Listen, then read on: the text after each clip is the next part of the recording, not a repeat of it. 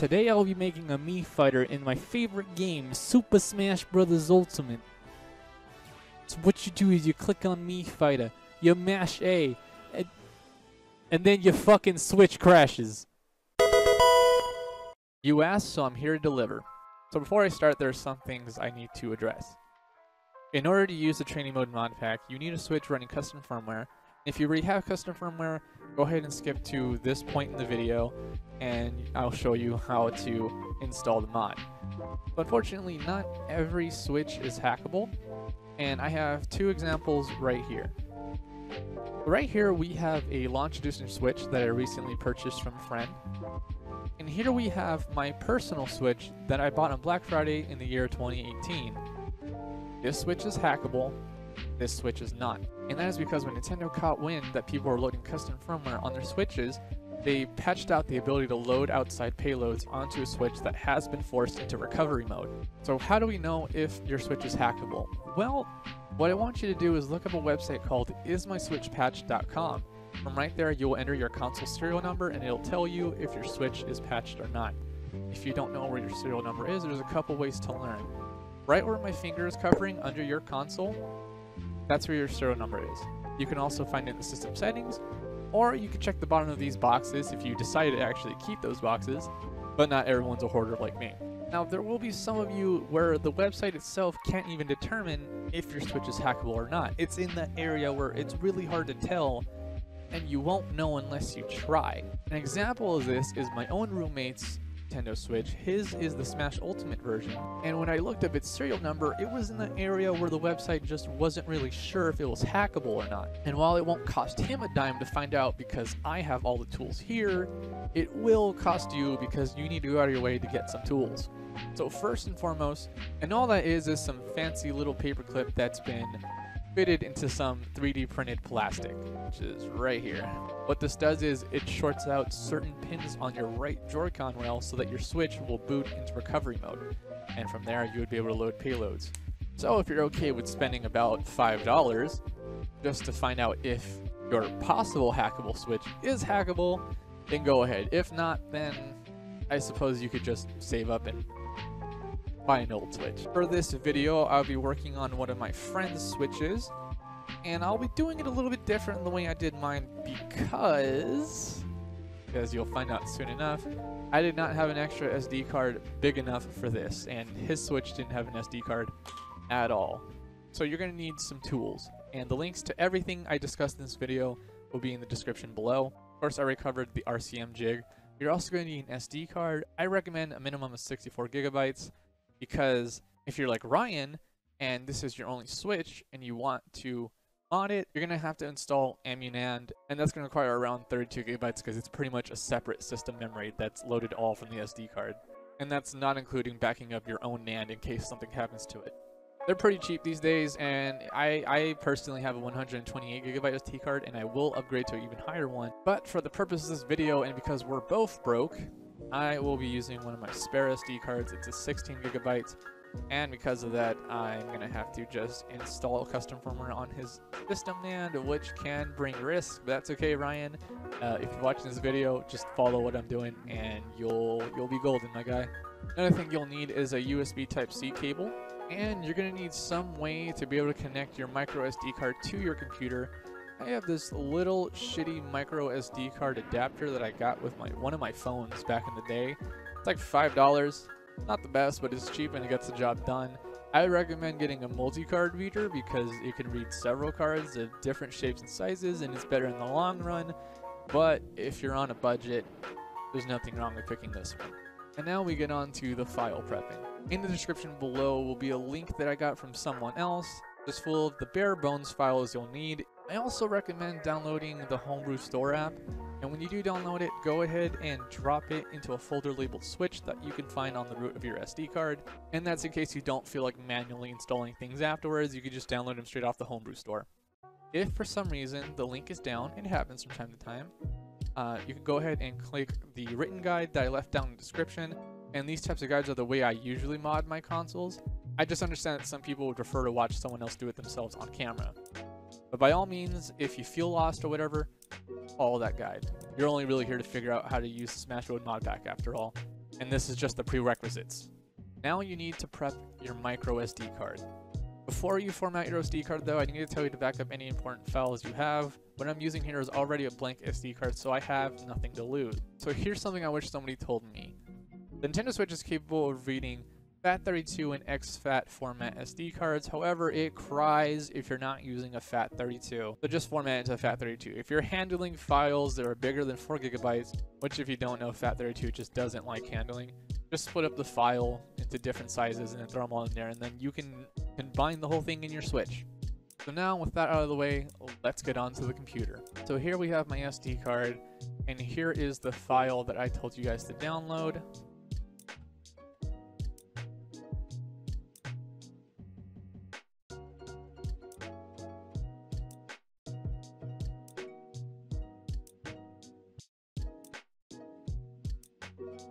Now what I want you to do is drag the files from the SD card folder into the root of the SD card of your Switch. If you don't know what that means, it's literally what you see when you open up your SD card. That is the root. Think of it like a tree. Everything branches off from here. Now if that's done, you can eject your SD card, and then you can place it inside your Switch. Now I want you to locate the PC folder. Locate the Tegra RCM GUI. And now I want you to run Tegra RCM GUI. I personally have already done this. So I'm just going to launch the shortcut on my computer. It'll bring up this program here, and it'll detect if your Switch is in RCM. We haven't even connected our Switch, but for the record, when you see that turn green and says RCM mode, that's how you know. So we're going to move our right Joy-Con, get our RCM jig, place it down the right Joy-Con rail, and some people just say tap it for a second. I'm holding it because I don't want to mistime it. What you do is you hold the volume up button right here, you tap that power button, and if your Switch is on, by the way, it's just you can't tell. If you turn it on and you see the logo, you messed up, it's booting normally. But trust me, it's in RCM mode now. Let me just connect our Switch to the desktop now, and I'll move back onto the computer. There we go. As you can see, it says RCM OK. Also, at this point, if for whatever reason that your Switch isn't detected and Tegra RCM GUI asks you to install some drivers, go ahead and let it. It usually does it as soon as you launch it or as soon as you connect a Switch. You just go to settings and hit install driver. Now let's go back to the payload. So we hit this little button here to locate our payload. I have a couple that I look for myself. If I remember correctly, I'm pretty sure this is the one that told me if my Switch was hackable or not. I didn't have to do it, but I just remember it bringing a QR code to my screen. But let's not do that right now. So what we want is you want to click on the Hackety bin, click OK, and then you're going to click inject payload. And while I do that, I actually want to bring the Switch back to this. Alright, yeah, actually this cable isn't even long enough, so let's click inject payload, and your Switch will turn on and it'll say Hackety IRL or something like that, and right here it'll say the payload successfully injected. So we can disconnect our Switch and we can actually take off the RCM jig. We don't need that anymore. And let's switch back on to the camera. Where the fuck is my mouse? Now, if you followed my directions and you had a big enough SD card, I want you to go to your tools and click Backup MMC, and then go ahead and click boot 0 and boot 1, and then also click the raw image. That's a backup of your NAND, which is pretty much what your Switch, like your actual Switch itself, the inside of it is like, and that's in case anything bad happens. Not that it will, it's never happened to me on any of my consoles, but it's better to have a backup you don't need than a backup you don't have. And you can, when you're done with that, you can just leave it on your computer for safe storing or put it on a cloud storage or whatever. And then this next part where it says MUMMC, what it is, it's EmuNAND. I mentioned it before. NAND is just a system memory, and this will be an emulated system memory that is run off of your SD card. So let's say the reason why I even bring this up is because if you want to play online and not get hit by Nintendo Ninjas, you want to run the mods on your EmuNAND, or your MUMMC as this is called. It's the same thing, just different name for whatever reason. When you want to play online, you can go ahead and boot into your normal SysNAND. But for this example right here, for Ryan's Switch, I don't have a big enough SD card, so I don't have to do that, at least not yet. But basically, Ryan, you would hit Immunand, create Immunand, and there you go. So here you hit launch and then hit custom firmware.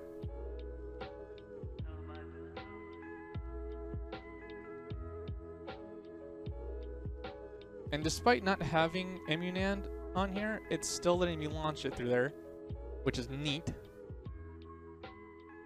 Gotta see what that's all about. And if you want to know if you did it right, what you can do is you can go to your settings. Let's see. And go all the way down to system. And in your system version, I don't know if you can see here, there will be an AMS right next to the firmware number. That stands for atmosphere. That's the custom firmware we are loading. And an S at the very end, and that's how you know you are running custom firmware. However, if you did it how I did, and that so that you're not actually booted onto your system NAND, because as you can see, all of Ryan's files and stuff is still there. That's so strange, right? Well, you might find that yours are not there. In fact, it might look like a whole new system entirely.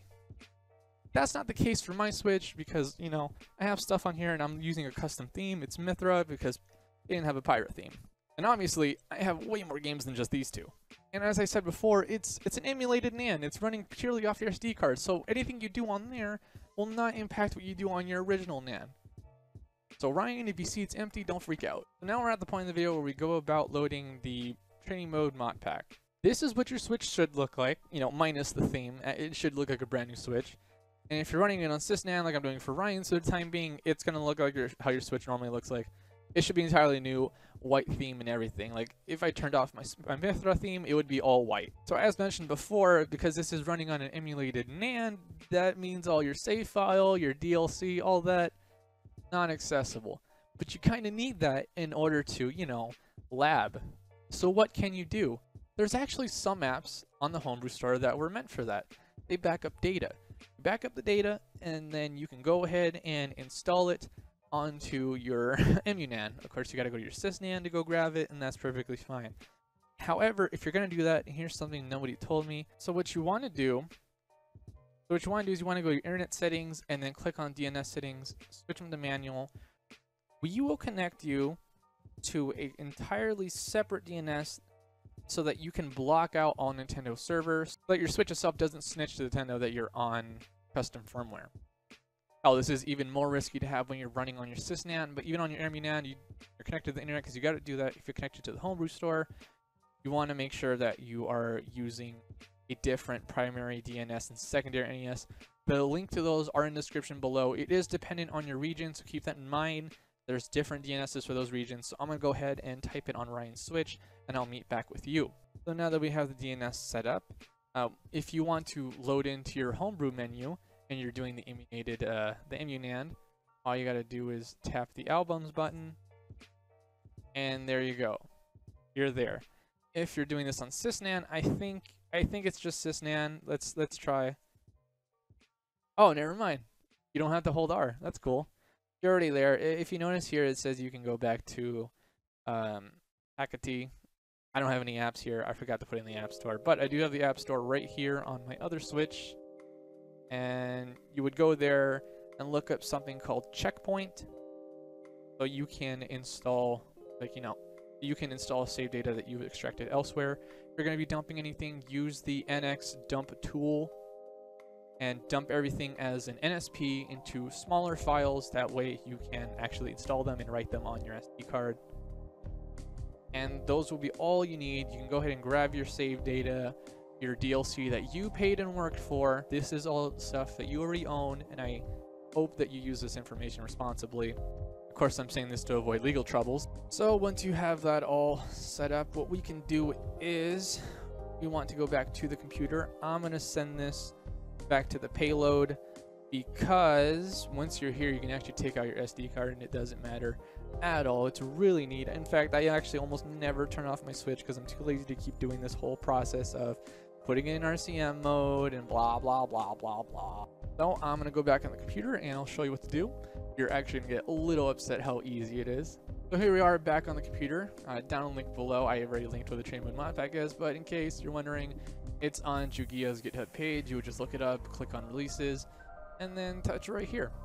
That's all you need to know. Then just highlight everything inside that zip file. Hopefully my computer doesn't crash while I'm doing this, because I'm trying to record all this and that.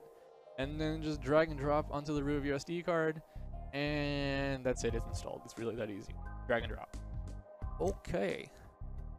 Oh shit, what happened? Okay, yeah, it had to reboot. Also, if you don't feel like using that RCM jig anymore, I don't want to. But also sometimes I don't want to catch attention by turning on my Switch and then people see it's like that. So it's up to you what you can do. Tools. Get tools. You can auto RCM and then turn that on. Launch back into custom firmware. And from there, it's easy as 1, 2, 3. It's already installed. Can't turn them off. Want to turn them off? You're going to have to delete the .elf files that are inside salty SD. Or what I did, because for some reason that didn't work the first time I tried it, just delete everything related to that.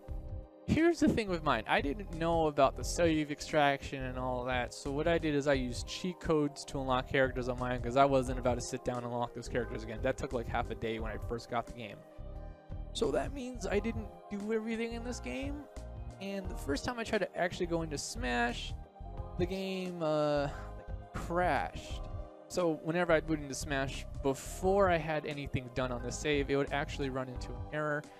I want to show you that right now. In fact, I'll have this set to Smash just to show it doesn't crash on here, because Brian already has, you know, gameplay data on this. I'm gonna head over to Games and More and try to create a. Okay, so we'll have Ryan Switch boot into Smash.